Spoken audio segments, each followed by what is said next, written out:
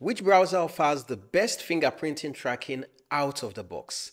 Now, if you are confused, fingerprinting is your digital DNA. So websites can read everything from your screen size, fonts, GPU, installed extensions, even your battery level, and they could use this to track you across the internet. They don't need cookies, they don't need permissions, and there are no opt-outs. It's the most widely used form of tracking people experience. Interestingly, there are some browsers that claim to protect you, but they might be silently exposing you. So my goal today is to show you what browser is the safest as far as fingerprinting is concerned. I'll be running a fingerprinting protection test for all the popular browsers: Chrome, Edge, Firefox, Brave, and also some of your privacy-focused browsers like Tor and Mullvad. To run this test, I'll be using a tool from the Electronic Frontier Foundation. It's called Cover Your Tracks. This is one of the most respected fingerprinting tests out there.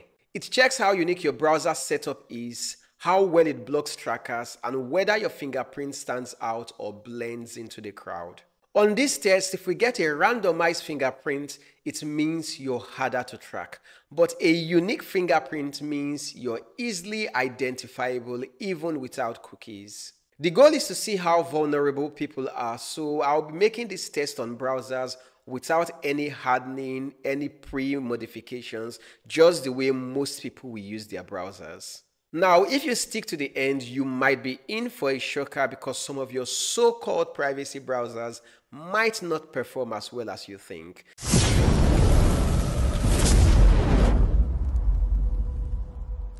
Let's begin with Firefox.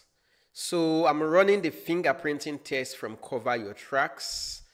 And here is what came up. Is it protecting you from fingerprinting? Unfortunately, no. The results show that my Firefox browser has a unique fingerprint. Hence, we could say Firefox stood out and it is identifiable. In technical terms, my fingerprint reveals around 18.19 bits of entropy, which is more than enough to uniquely track this browser across websites. So despite Firefox's strong reputation for privacy, it's still leaking enough subtle information to allow tracking. Now let's move on to the Epic Privacy Browser and see if it does any better. I'll open the browser, navigate to the link for the test, and now I could click to run the test. The fingerprint results are very similar to Firefox. Is it protecting against fingerprinting? Sadly, again, no. Epic Browser still produces a unique fingerprint. So despite Epic's branding as a privacy-first browser, the fingerprinting test tells a different story. And to be clear, this test even notes that modern tracking techniques are subtle, evolving, and hard to detect. This simply means that what's slipping through here is just part of the picture. We keep it going, and next we have Google Chrome. Let me launch this and run the tests. Here, for fingerprint protection, we get your fingerprint is nearly unique. In other words, Chrome offers virtually no built-in protection against tracking. It's a data collector's dream. According to the test, only one in about 149,000 browsers share the same fingerprint as mine. And even though Chrome's fingerprint isn't perfectly unique, it still leaks about 17.19 bits of identifiable information. Here again, this is more than enough to track me from site to site with alarming accuracy. Now at this point, it's almost already feeling hopeless. Maybe we finally have some luck and find a browser that passes the fingerprint test. Next is Waterfox, and I'm just following the same steps to run the test. And here we can see that Waterfox is unfortunately still uniquely identifiable. In fact, we get the same fingerprinting exposure we saw with Firefox and Epic's privacy browser. And this is interesting because it suggests that most Firefox-based browsers are using similar under-the-hood components that leak the same kind of identifiable data. But we are not going to jump into conclusions just yet, and we will not lump all Firefox folks into the same category just yet. That would be lazy, and privacy testing deserves precision. So let's move on. We go to Microsoft Edge. Let's run the test again. At this point, the results feel like deja vu. Repeatedly on all the browsers we have tried, there is zero fingerprint protection, and Edge follows this trend with a unique fingerprint. At this point, you may be thinking of giving up on browsers, but let us keep it going. Next is LibreWolf. This one has a strong user base and almost a cult-like following, as many folks from Firefox see it as the Firefox redemption. Let's run the test. Here we have a nearly unique fingerprint. This is not randomized and means that we are still leaking information that can be used to track us thanks to the browser. I had some more faith in this one, but let's keep it going. The worst case scenario is that today we learn that there is no browser safe from fingerprinting. We are moving on to Opera, and to be fair, I do not have much hope for this one. Let's run the same test. As expected, once again, we get a unique fingerprint, and Opera is leaking enough information to track you across the web. Now, Brave is one of the browsers that I love. It offers a very good user experience, and of late, I am beginning to see it as a good privacy option. So let's run the test and see how it fares. Now, for the first time, we are seeing a browser with randomized fingerprints.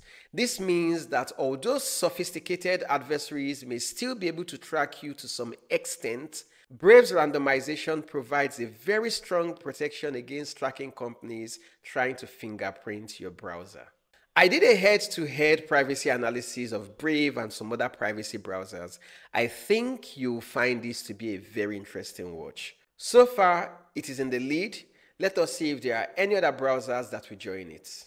Next, we are moving on to Vivaldi. Let's run the test and we give it a few minutes to finish running. And here we are, back to the most common results. Your browser has a unique fingerprint. Once more, you are easily tracked around the web even without cookies. Okay, so moving on to Floorp. We run the same tests, and here, now we see there is nothing new here. Your browser has a unique fingerprint. Once again, this is easily trackable via fingerprinting on the web. Really not much luck here. So it's time to try the Tor browser. I really used to like this one and only started losing trust in them very recently. You may check out the video where I explained why I no longer trust the Tor network and the Tor browser. But that is not why we are here, so let us proceed to run the fingerprint test. First, we give Tor some time to establish connection, and now we can proceed with the test. The results are in, and this is an interesting one because we do not get random or unique. We are simply told we have fingerprinting protection. Well, at least we are sure this one allows you blend into the crowd rather than stick out like a sore thumb. So now that makes two of the several browsers we have tested. So far, it's been Brave and Tor Browser doing a great job at fingerprint protection. Let us move on to the last one, Mullvad Browser. So I'm running the test. Let's give it a few minutes to complete. Here we are told that we have a non-unique fingerprint. This means our fingerprint is randomized and does not stick out. This is great for fingerprint protection. In all, we tested 12 browsers and only 3 are offering fingerprint protection out of the box: Brave, Tor Browser, and Mullvad. Now, does this mean that these are the best browsers for privacy? Well, there are other elements to consider, but fingerprinting is indeed a huge privacy issue, and so for me, this is a huge green checkmark. I did a privacy browser tier list video not long ago, but today I must confess that my rankings will change a little bit. But I'll still recommend you to watch that video because you'll find it still very valid. Now, you know what browsers take that extra pain to make sure you are not trackable all over the web. What will you want me to test next? Also, I know this does not represent all the browsers available. So if you believe I missed any of the really good privacy browsers that would have been great for fingerprint protection, please make sure to let me know in the comment section. Also, be sure to like this video, share it, and if this is your first time on this channel, please subscribe. Till the next one, stay safe out there.